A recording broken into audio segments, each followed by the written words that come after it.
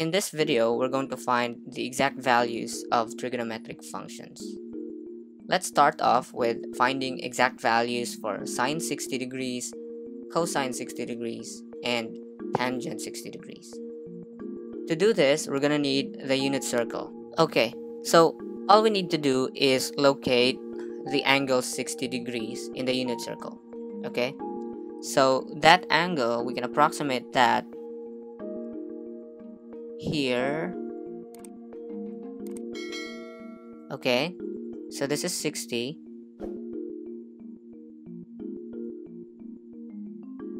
So that's 60 degrees. Okay, now remember that the exact values for sine, cosine, and tangent can be determined by the coordinates of this point right here. Okay, namely sine 60 is the y coordinate, cosine 60 is the x coordinate, and tangent 60 degrees is y over x. Okay, so again, all we need to do is find the x and y coordinates of this point right here. So how do we do that? Well, we know that this is 1 because this is a unit circle and the radius is 1, so that the length of that line is 1.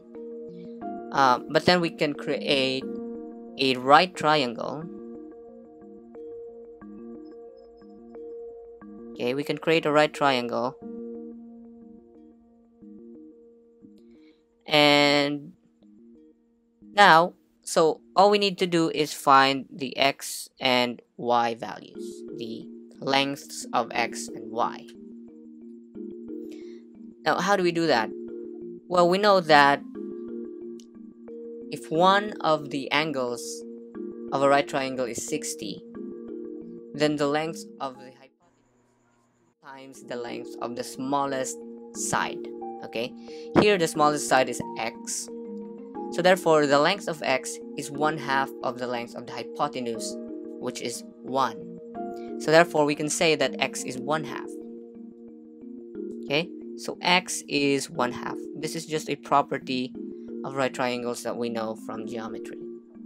So if that's 1/2 and the hypotenuse is 1, we can actually solve for y using the Pythagorean theorem. So the Pythagorean theorem says r squared equals x squared plus y squared.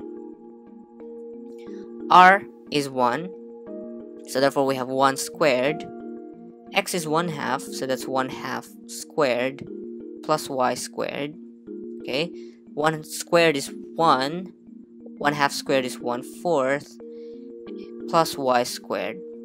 Okay, and then we can subtract 1/4 both sides. We have 1 minus 1/4 equals y squared.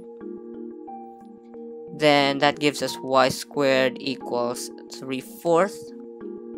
Okay, take the square root of both sides. That gives us y equals positive negative square root of 3 over 2. Square root of 3 is square root of 3. Square root of 4 is 2.